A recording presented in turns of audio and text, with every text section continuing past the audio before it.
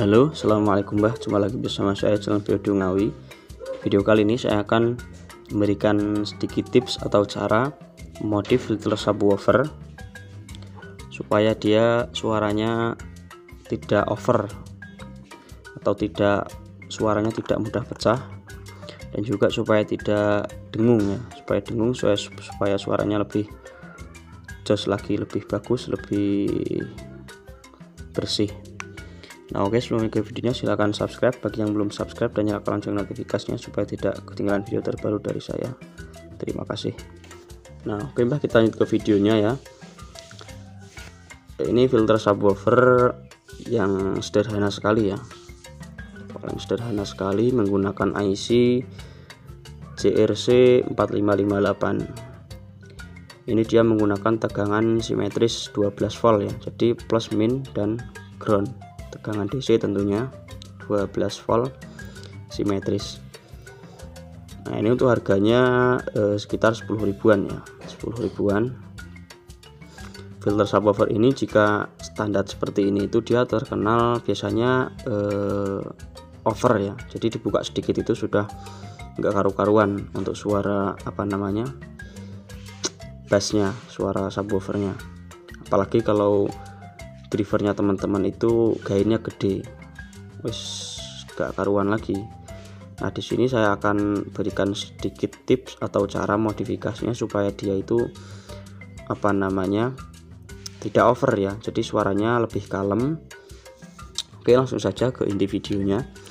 Jadi kita harus mengganti beberapa komponen ya. Yang pasti si IC-nya. Di sini IC-nya dia pakai 4558, tapi kualitasnya juga kurang ya. Nah itu bisa kita ganti pakai kualitasnya yang sedikit lebih bagus. Nah seperti ini cabutan ya, ini cabutan dari power kecil JRC 4558. Teman-teman bisa juga pakai TL072 ataupun NE5532, itu dia pin outnya sama atau kakinya sama. Nah ini kita ganti dulu pakai ini ya, sebentar kita skip dulu. Nah oke, ini sudah saya ganti ya. Jadi di sini saya kasihkan soket IC, jadi supaya lebih gampang. Misalkan pengen ganti IC nya tinggal cabut, nggak usah lepas solderan ya, karena ini PCB nya juga kurang sip. Jadi kalau kebanyakan solder bongkar pasang itu gampang ngelupas untuk jalurnya. Jadi saya kasih soket IC, jangan sampai terbalik ya masangnya, jadi ikuti yang awal tadi. Selanjutnya kita ganti untuk ketiga kapasitor ini, kapasitor 473 ini yang pakai milar hijau ini, lalu dua kapasitor ini 470 nano dan ini 47 nano. Nah ini ketiganya ini kita ganti ya, jadi 1 2 3 kita ganti. Kalau ada pakai yang seperti ini, yang kuning-kuning seperti ini dia lebih bagus kalau untuk audio ya, jadi suaranya bisa lebih halus. Ini oke, kita ganti dulu ya. Nah oke, ini sudah saya ganti ya untuk kapasitornya. Ini tadi 470 dan ini tadi 474 dan 473. Untuk elko nya juga yang ini ya, yang dua ini 47 mikro itu selera diganti silahkan, tidak diganti juga nggak apa-apa. Untuk ukurannya tetap ya, jadi nggak merubah ukuran untuk penggantian kapasitor tadi, cuma mengganti jenisnya saja.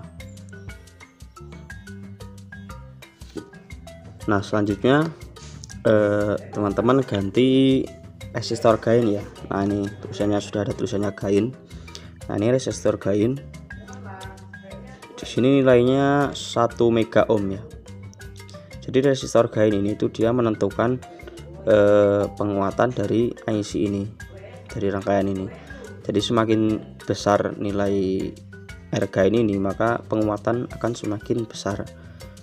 Nah, kalau penguatannya semakin besar itu dia nanti rawan overgain, rawan over suaranya.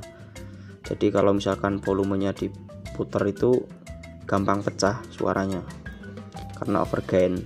Nah, ini kita ganti nilainya, bisa diturunkan jadi 470 kilo, 330 kilo ataupun 270 kilo ini. Nah, ini akan saya ganti pakai 330 kilo ya,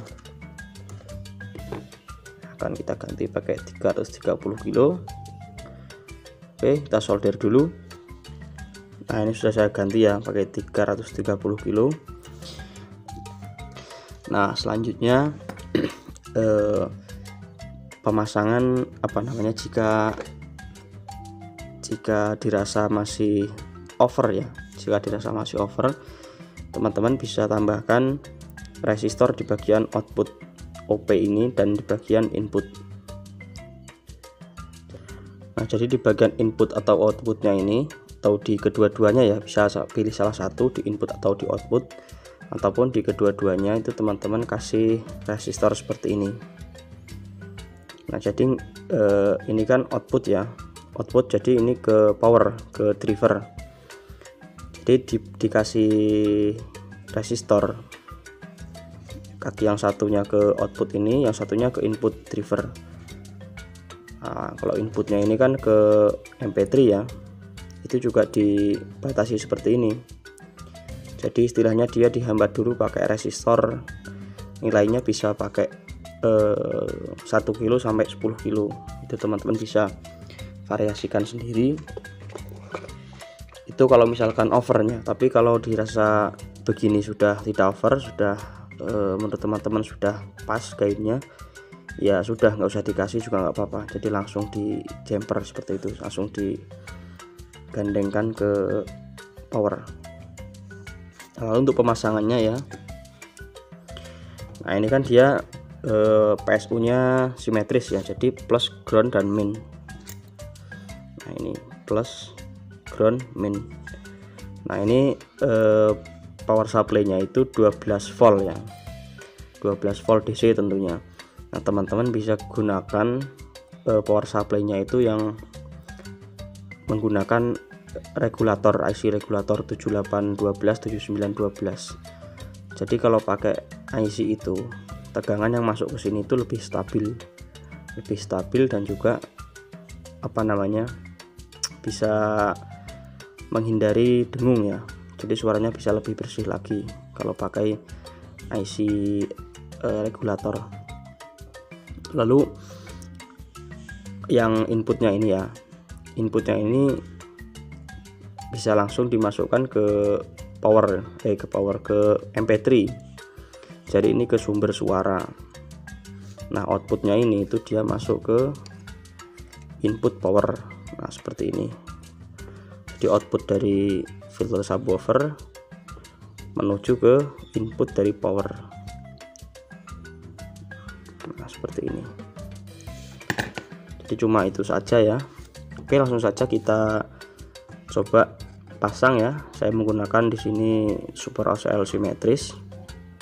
Nah, di sini saya tidak menggunakan aksesoris apapun ya. Jadi langsung ke HP. Nah, untuk volume di sini ya, itu teman-teman bisa tambahkan atau tidak tambahkan juga nggak apa-apa. Tapi kalau misalkan mau ditambahkan itu gampang banget. Jadi tinggal kaki satu ini, kaki ground ya, kaki satu dari potensio. Ini potensionya menghadap ke kita ya. Kaki satunya itu masuk ke ground, lalu kaki duanya ini ke input, dan kaki tiganya ini dia masuk ke output sini. Seperti itu. Jadi nanti potensionya ada dua, pengaturan suaranya di sini bisa, di sini juga bisa. Jadi dua. Itu terserah teman-teman sih. Pakai satu gini juga ya nggak apa-apa. Oke, ini saya rakit dulu untuk perkabelannya dan kita cek untuk suaranya. Nah, oke, ini sudah saya rakit lah ya. Jadi ini tegangannya 45 VAC 10 ampere. Di sini saya menggunakan kipas ya, karena finalnya cuma satu set, terus pendinginnya juga kecil. Nanti kalau nggak pakai kipas bisa overheat atau panas berlebih. Nah, di sini langsung saja kita play untuk musiknya ya.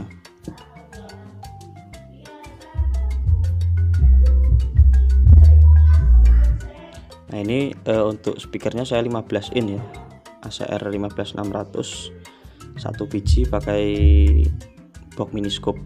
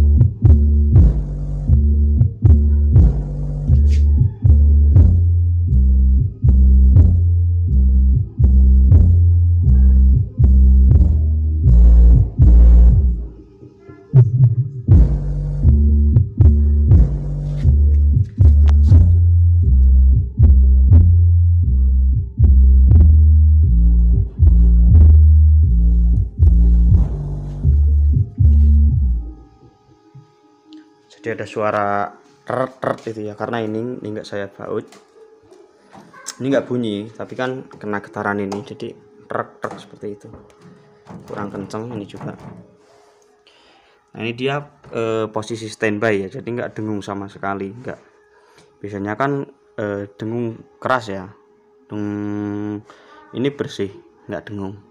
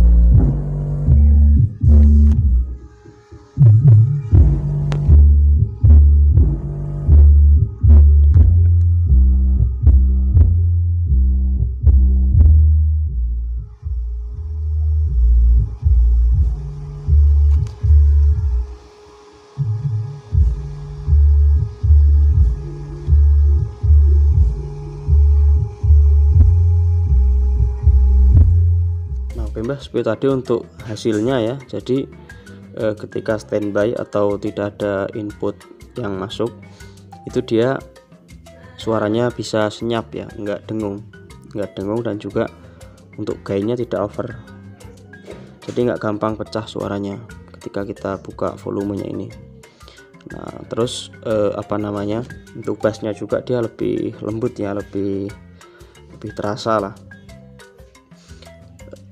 Setelah itu juga gerak speakernya atau gerak daun speakernya itu lebih stabil ya, enggak gerak liar seperti itu.